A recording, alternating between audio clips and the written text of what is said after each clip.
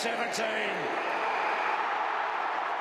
What can I say about the great man Kevin Sheedy? I think there are so many great things that you can say. We could be here forever, and I'd still, wouldn't want to have the kind of words to say about Sheeds. So I've had a good relationship with Sheeds since a young fella rocking up to Essendon as a 17-year-old, and Sheeds was just a very caring coach. He loved his players. He'd do anything for them. He was loyal. It wasn't always about footy. He was always interested in your life away from footy and how you were going there.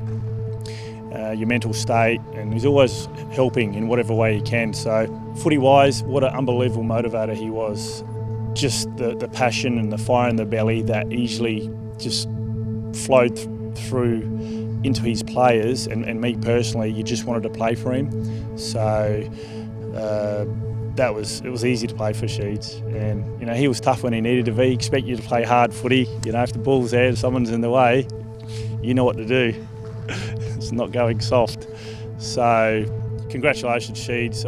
Look, unbelievable person, and you've just achieved so much. You're just a footy legend, and it's been a pleasure to know you, and thank you for all the help you've given me over the years. Cheers, mate.